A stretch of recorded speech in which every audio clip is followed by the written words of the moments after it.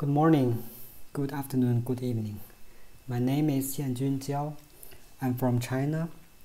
I'm now working in ID Lab, Ghent University IMEC, Belgium. Let's talk about our recent work from our quite small SDR research group, Software Defined Radio Research Group. Recently, we have released a free and open source Wi-Fi implementation on an FPGA or SoC, because in that chip there is FPGA and ARM processor. Let's start from a sentence I like very much. That is, what I cannot create, I do not understand. That's from the Nobel Prize winner Richard Feynman. Another explanation about that sentence is that when you learn some equations, you think you understand it, but only after you can derive the equation from scratch on an empty paper, then you can say you understand it. That's a way to learn, I would say. So what about creating a Wi-Fi chip? So I believe almost every people use Wi-Fi chip every day on their cell phone, on their laptop, on their computer. But do you know how Wi-Fi chip works in the real world? We did some research, that means search again on the internet. We find out that the Linux operating system has created a quite good, clear and clean Wi-Fi framework to support many Wi-Fi chips. So when we say build Wi-Fi chip, actually we are saying build this tiny thing. And meanwhile, after you build the chip, you also need to release a Wi-Fi driver. Then after that, all the rest work, you just reuse Linux. Linux have defined all the APIs, SoftMAC 802.11 operations, and your Wi-Fi driver only need to implement those APIs. Then all the rest Linux will handle. For instance, create Wi-Fi AP, set your laptop, connect to another Wi-Fi AP, set your Wi-Fi device in ad hoc mode, mesh mode, etc. Linux will process all the rest. You only release two things, Wi-Fi chip and Wi-Fi driver. The driver has to be aligned to the Linux predefined APIs. That's how real-world Wi-Fi chip work.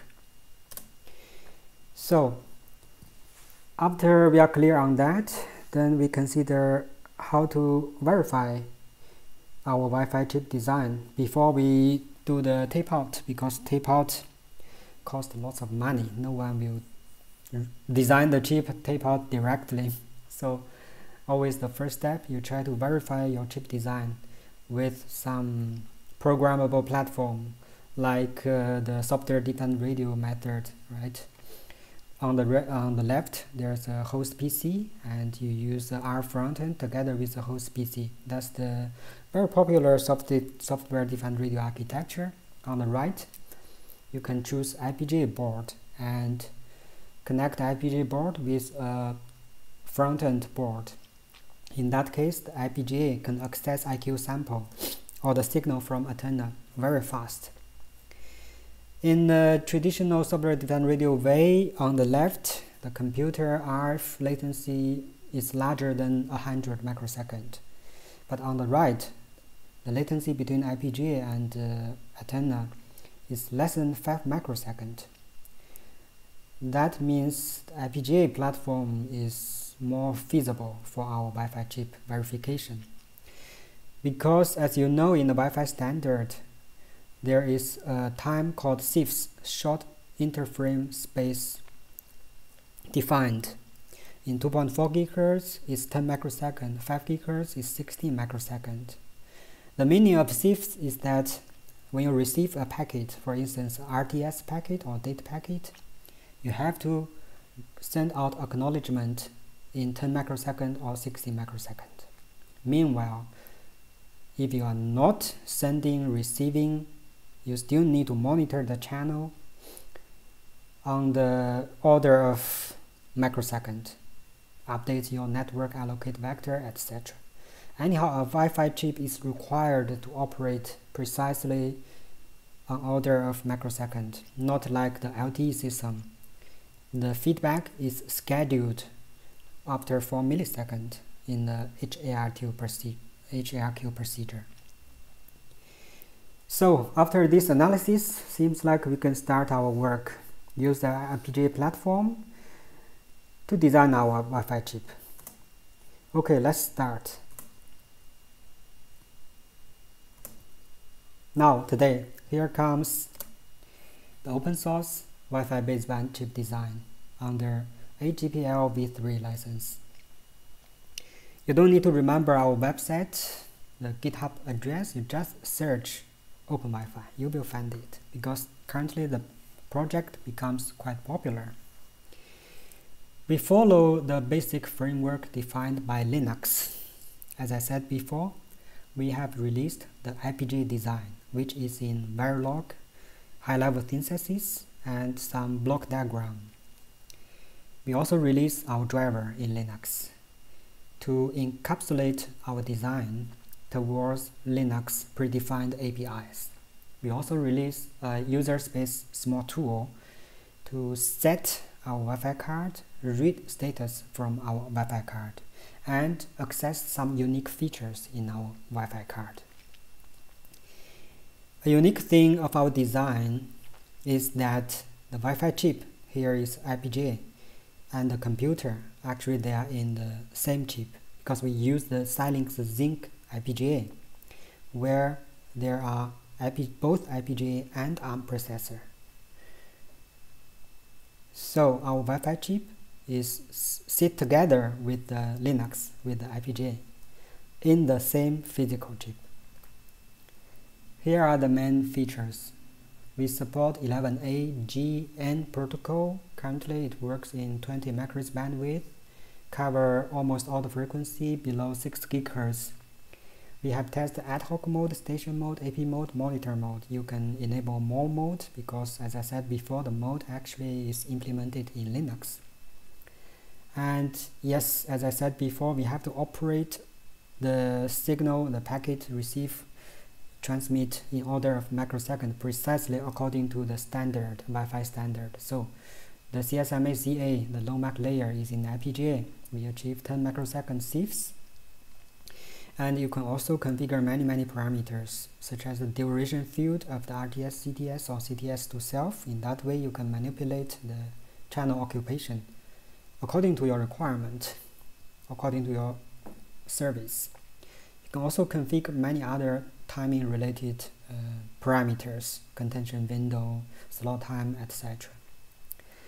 And we also support quite simple time slicing mechanism, where we can assign the packet targeting specific MAC address to occupy specific portion of the channel time. And it's a software-defined radio platform, so you can change the bandwidth easily to 2 MHz or 10 MHz for IoT application or for vehicle-to-vehicle application. As you know, the 11AH and 11P standard. On the roadmap, we plan to do new standard like Wi-Fi 6 or Wi-Fi 7. So the ping speed is significantly lower than the commercial Wi-Fi chip or commercial Wi-Fi architecture. Our ping speed can as low as 400 microseconds. But the commercial Wi-Fi chip, they always connect to CPU via a quite complicated channel like the PCIe, like the USB, right? So our benefit is that our design is a system-on-chip. So you have low latency feature there. Regarding the throughput, we have tested our Open Wi-Fi design, the FPGA board, against the commercial Wi-Fi device. We can communicate with commercial Wi-Fi chip or Wi-Fi device, and the throughput achieve the same level as commercial one.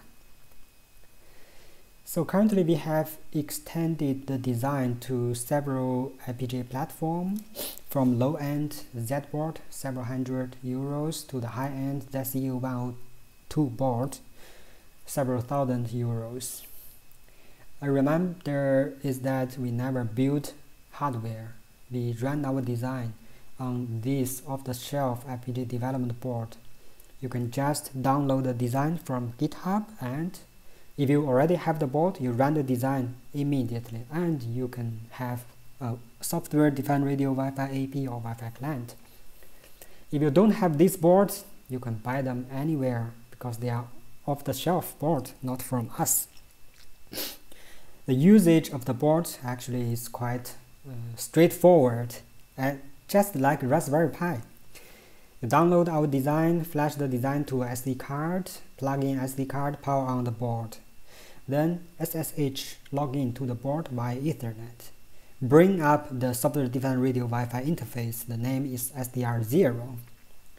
After that, you can run host ABD or WPA applicant, any standard Linux Wi-Fi application. To start, use the software-defined radio Wi-Fi card, just like a normal Wi-Fi chip. So, talk is cheap. Show me the code.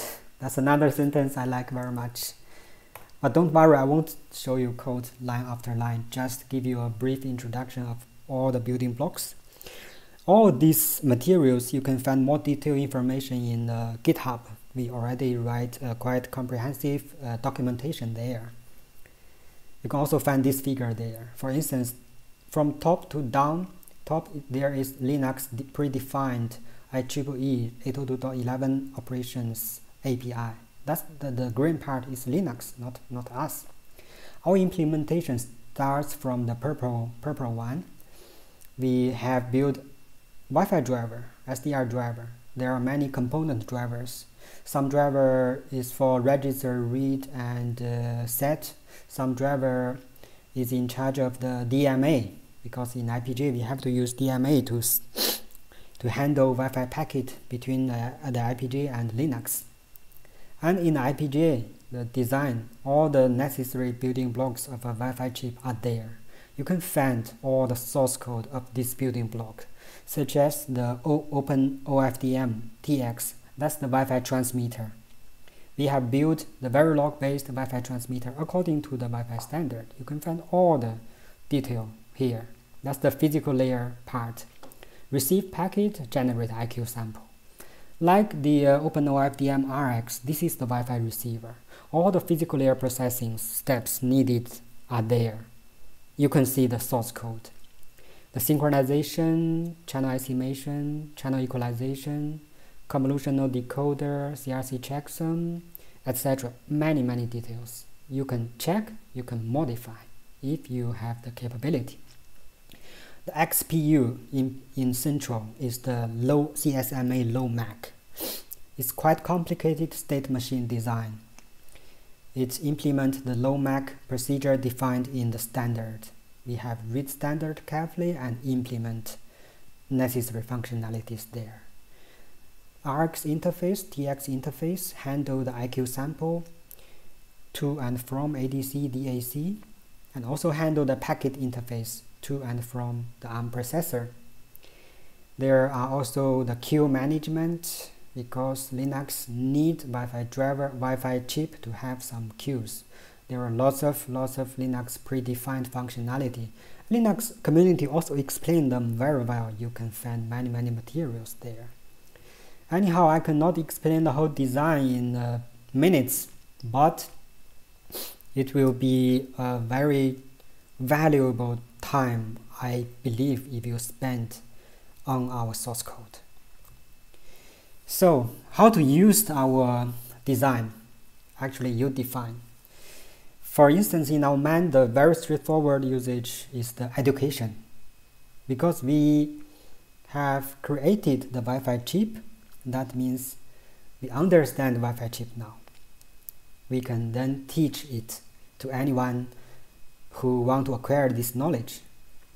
And for a researcher, definitely you can test many your new ideas based on our design.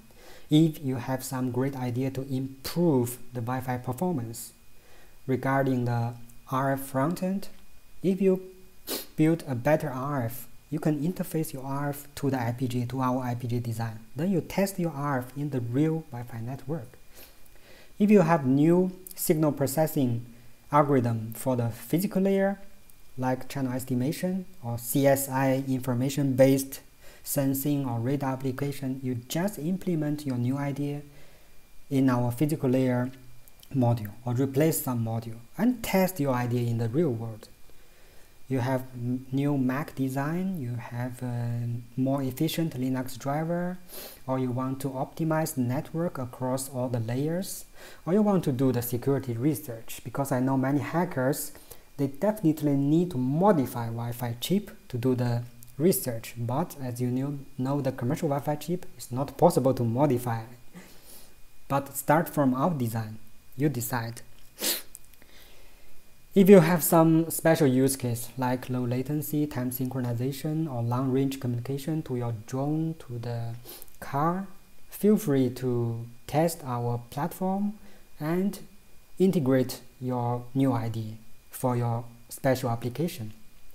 And if you want to implement the new standard or even unreleased standard like Wi-Fi 7, some feature from Wi-Fi 7, you can start from our design to try those new features, to see how those new feature performs in the real world. If you have enough funding, sure, you can tape out a real Wi-Fi chip. So the real Wi-Fi chip will be much cheaper than the FPGA board. So I believe you will have much more customers than our current FPGA design.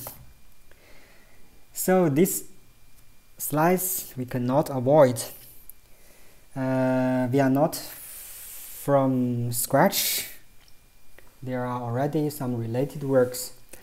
We already put links in this page, and you can also check out those designs in the paper. We have pointed out the very important difference between our design and those previous designs. I believe our design currently is the only active design, and you can access for free and for open source code. So thank you very much. Any questions?